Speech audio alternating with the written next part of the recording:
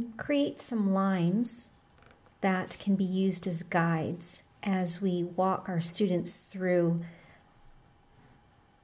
how to make the Eiffel Tower.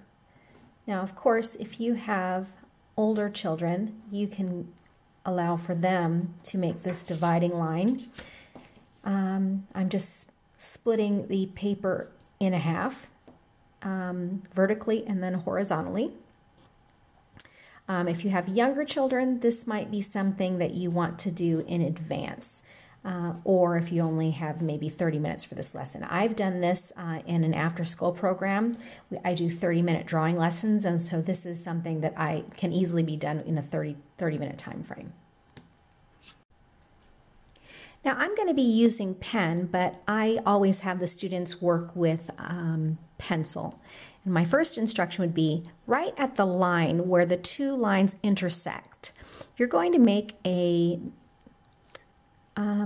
rectangle that is about 1 to 2 finger spaces on each side of the line. And again, you can decide whether or not you want them to practice free drawing or to actually use a ruler. For my classes, I've just had them free draw. And then I say the same thing, about 2 to 3 finger lengths below that rectangle, you need to make a line of a rectangle a little larger than the rectangle you just created. And again, this can easily turn into a math lesson by giving them actual dimensions of how wide and how long you want the rectangles to be. Next, I would instruct them to put a small rectangle right above or right below the first tick line that you made to create this graph. And so then I would refer to the other 2 rectangles and I would say smaller than this rectangle and smaller than this rectangle. So in essence, it'd be small, medium, and large. Then they can go ahead and look, and just based on that instruction, they can make the adjustments that they need to make in order to have that the small, medium, large rectangle. So I'm making the adjustments as well. Now we're forming what almost looks like a letter A, and we're doing it in the following way. We're going to make a line that connects from this medium-sized rectangle to the larger rectangle, and then we're going to make a parallel line. And we're going to do this on both sides. And this is one of those drawing lessons that even if they don't do it perfectly, it will still look nice when we're all finished with it. Again, still thinking about that visual of making it look like a letter A, you're going to then make a line from the largest rectangle all the way down to almost the bottom, maybe about 1 inch from the bottom of the piece of paper. And then again, draw a parallel line to meet it, and do this on both sides.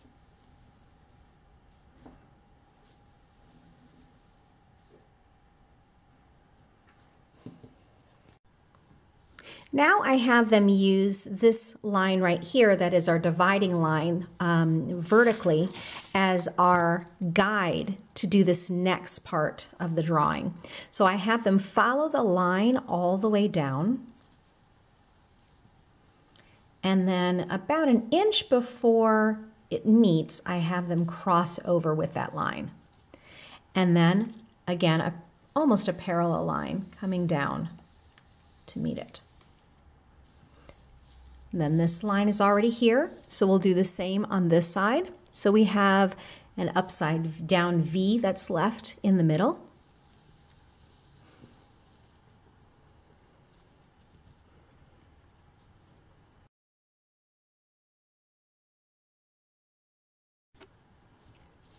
Now I have them put an antenna up top and a dome. So a dome and then a little antenna at the top. Next, we're going to start to create X's all the way down.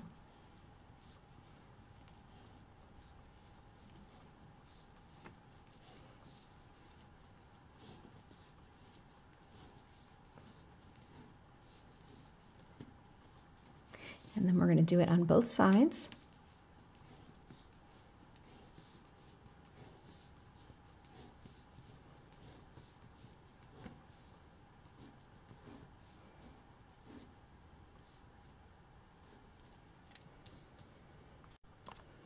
Now we're going to continue down with those X's,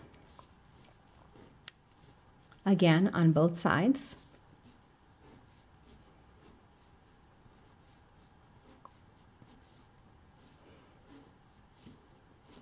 Now when you get to about to the middle of the bottom half of the Eiffel Tower, make another rectangle and then keep going. And same on both sides.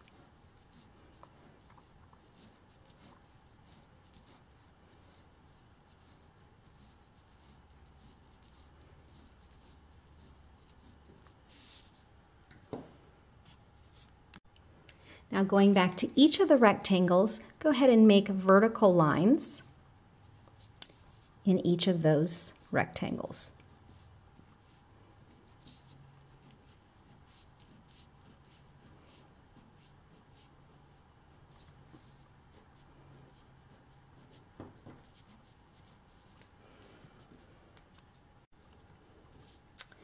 Now, make what I would call a dome or maybe a ceiling on the side that connects those two small rectangles. And then make an X, one large X in the middle. Now I invite the students to make some sort of skyline. I've had students make this a starry night. I've had some students put balloons in the sky. Same thing with the landscape. They can do that however they like. And then of course the option is just to leave it as is after taking out the dividing lines that we used as our guides. And as you can see, because, well, I should take that back. One more thing you need to do, I forgot that I'm the one that actually did with a black pen. You can have them trace over it with a black pen. And as you can see, it actually looks quite nice just like this. Or you can decide to have them color with marker or watercolor paint or with crayons.